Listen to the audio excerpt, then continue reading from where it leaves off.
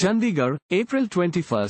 Farmer Ankur Kumar of Kuruksetra's Band village in Haryana started vegetable farming on 3 acres in place of paddy. He produced about 1,700 crates of tomatoes from 1 acre and made a record sale of 13 lakh rupees, as per government figures.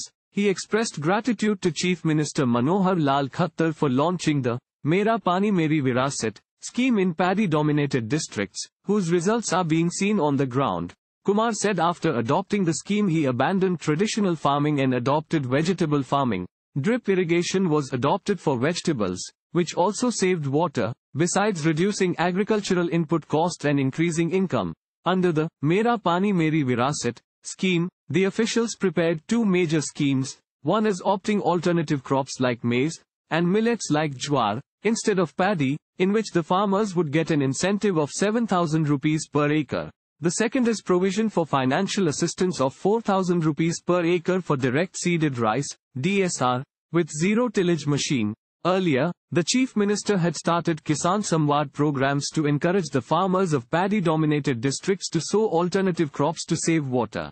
As a result, farmers saved 31,500 crore litres of water by adopting direct seeded rice method in 72,000 acres during the Kharif season of 2022, and the government gave an incentive amount of 29.16 crore rupees to the farmers.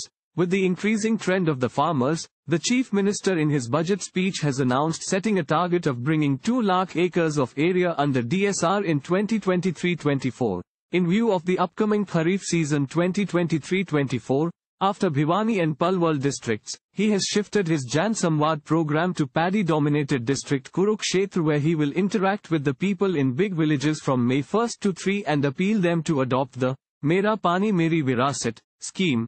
The Chief Minister had announced in the Vidhan Sabha that canals and channels that are more than 20 years old would be renovated in a phased manner.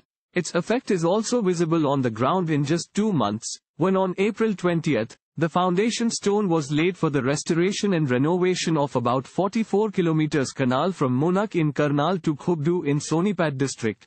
The last lining of this part was done in 1972, almost 50 years ago. After the formation of Haryana, this is a major project of the irrigation department, under which the capacity of the canal will increase from 5,588 CUS ECS to 7,280 CUS ECS, an official statement said. Also, the state government had allocated 150 crore rupees on the repair of pump sets and other equipment with renovation of channels of South Haryana's lift irrigation project.